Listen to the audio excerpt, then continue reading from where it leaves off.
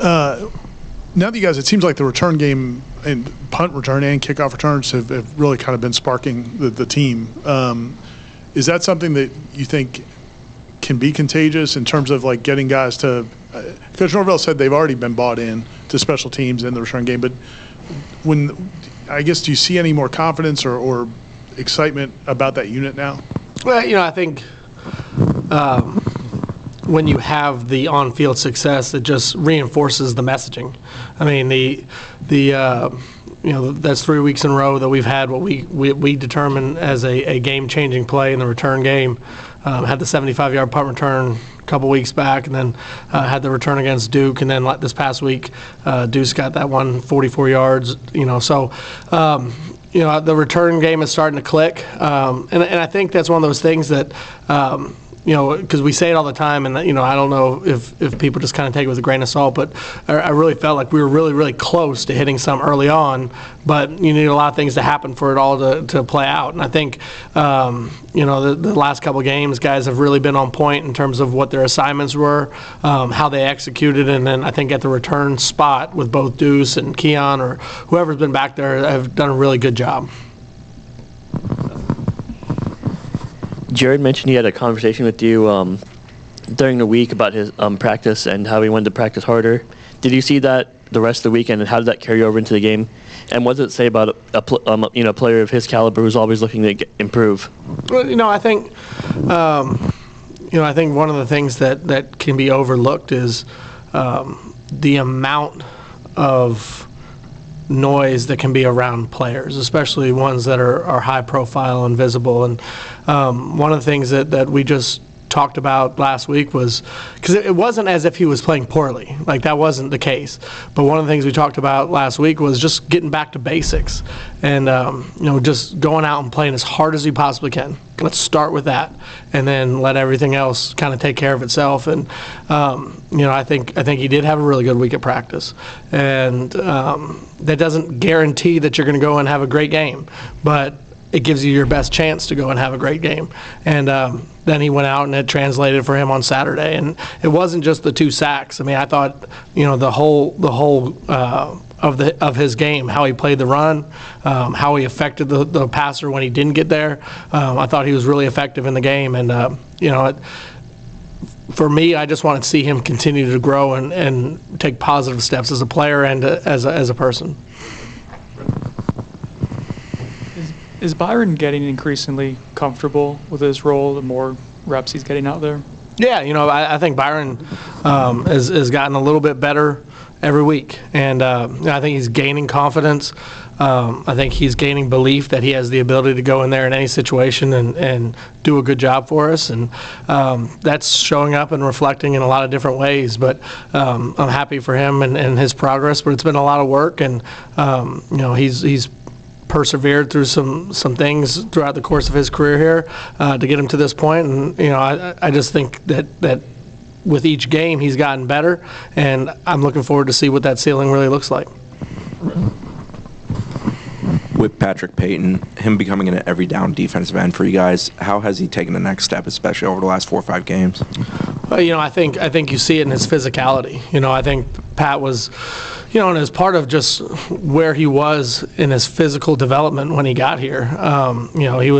He was thin and needed to gain strength in the weight room. And coming off of last year, that was going to be his number one goal and priority, was to gain some muscle and gain some weight and really focus on being physical.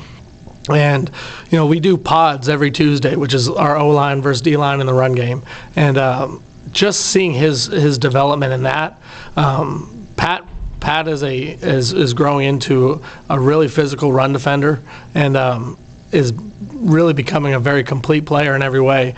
And then you add to that the fact that he's really, really smart in terms of how he understands and plays the game. I see him growing every week, just overall as a player.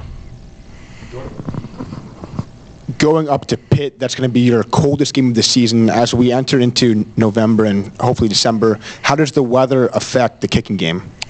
Well, the weather certainly can have an impact, and it impacts kicking game in a couple different ways. Obviously the ball doesn't necessarily travel as well when it's a little bit colder. You have more of an opportunity in some cases for wind. That will certainly affect the kicking game. But it will always be addressed, but we also have a mindset and approach that we control the things that we can control. And, we'll be out there early with the kickers because they're, I played in that stadium several times. There is a little bit of wind that sometimes does impact some things there. Probably a little bit, looking at the forecast, maybe not as big of a factor maybe this week, but I'll make sure they're out there and are comfortable with it. And, like I said, we're just going to focus on the things that we can control and but be aware of our situation and surroundings. Obviously, Ryan started the season starting 12 of 12 and then missed that one kick. What happened on that play, and what do you say to him after to keep him up? Because I know he had some struggles last year with his confidence after a few misses. Sure. I don't think from a confidence standpoint he will be phased. It happens sometimes, and he was the first one to come over. I asked him what happened after the missed kick. He said, I just didn't hit it good. And, that shows some growth and maturity on his part as well. There wasn't a whole bunch of, this happened or that happened. It was just, hey, I didn't hit it good. And if that's the case, you just move on and you do better on the next one. And I'm fully confident that that's where this will head.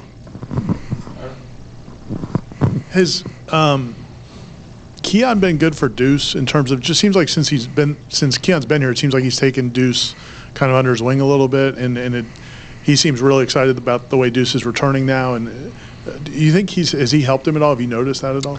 I would say this. I think Keon has helped everybody in our program, and I say that not only because obviously he's a talented player, and that's easy for everyone to see, but just his approach every day, the way he is in the locker room, the way he is, on the practice field. He's an all-in, all about the team kind of guy, and. I think that's one of the things that's really special about our group. And it's neat because it includes even guys that have only been here for a few months. This is a very close-knit team, and I think when your really good players are willing to invest in other guys, it makes everybody better. And I see that with Keon all over the place. On the punt Alex had that got down to the one, the level of precision for him to do the punt with that kind of spin, and then I guess the effort by the coverage guys to go ahead and get a play, make the play as well. You just got to break down what happened on that. Yeah, so it's a really good testament to where Alex has grown and really his big picture understanding of the game. The particular punt that was called, he actually kicked it a little bit different than I anticipated that he was going to kick the ball. And when he came over the sideline, I said, I asked him about it, and he was just talking about his ball control situation where he was on the field, didn't feel like that the style of punt in which we had called, he was going to be able to control it as well. So, he made a decision that doesn't affect anybody, but he made a decision on how he wanted to hit the ball, and obviously it played out really well. And he knows better than anyone how he needs to hit the ball to get the results that he wants. And that was a fantastic kick. Big play in the game because it ultimately led directly to a score because we were able to get a 3-and-out defensively. And then, for the guys covering, I thought they did a fantastic job. And J-Dub, I do want to point him out on this because what he's been able to do this year on special teams has been awesome. So, I've been really pleased with his growth, and he was the one that got down there and down the ball. And, I think just as a whole coverage unit, those guys take a lot of pride in what they do, but the guys on that play did a really good job. Going way back to when we were doing Zoom calls in 2020, you remember talking about, I think it was after the UNC game, like if you guys are doing your job right as coaches, the team will get better as the season goes on. And that's kind of been the thing under this regime. I guess simple question, but like why has the program gotten better later in seasons? I think it's the consistency of approach. The way that, and it starts with Coach Norvell, the way that he is every single day. His mindset is the objective, and the objective for this program is to get better every day.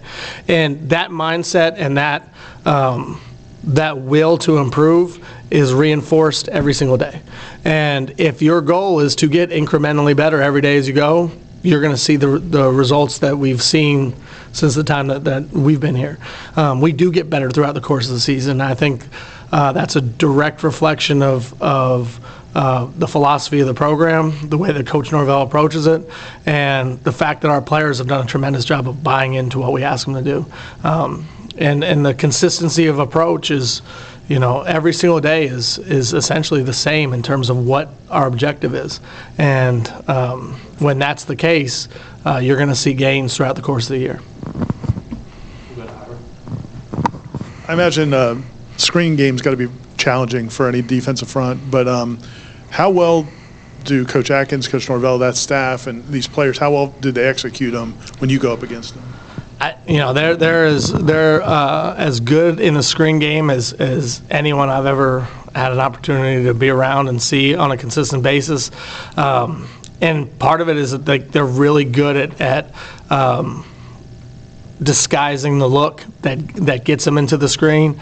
And then I think that both Coach Norvell and Coach Atkins do a really good job of getting us in that call and great situations. Because I think you need both. I think you need the timing of when that call is made, and then you need the execution of the actual play. And every week it seems like we have a big play in the screen game.